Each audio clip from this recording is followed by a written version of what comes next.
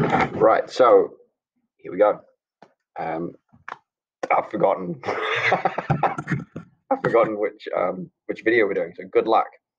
Fractions, right? Whew, that was close. So we're finding fractions of a set, and so if we have a number like 32, and you may have already been able to find a unit fraction, 1/4 or 1/8 or one of those things. But now it's what is a non-unit fraction, 3/4 of 32. It's a two-step process. First thing you need to do is, using your times table knowledge, work out what one unit fraction of it is. In this case, 1/4.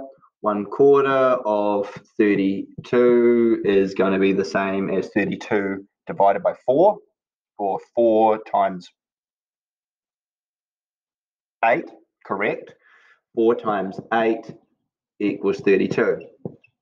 So that's the important step 1.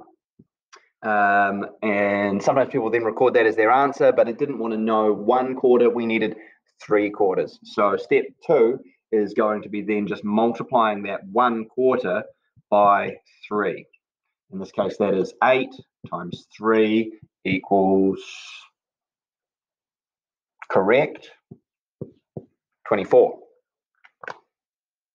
If I was to then draw that out, if I have quarters and I had 32 in each, I'm going to use my times table knowledge to work out that each one has 8. And then once I've got my quarters, that I'm then only multiplying 3 of them. Oh, did you see that color change? Snap. That's all from me.